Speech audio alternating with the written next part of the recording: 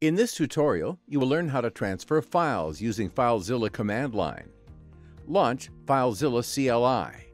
To connect to a remote site, enter the connect command followed by the protocol type, user, password, and server host name or address.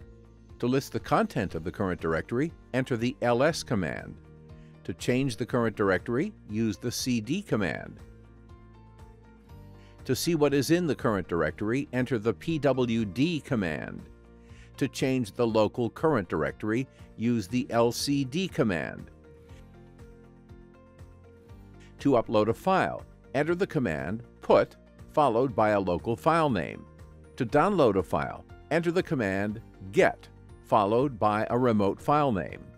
In this video, you learned how to transfer files using FileZilla CLI.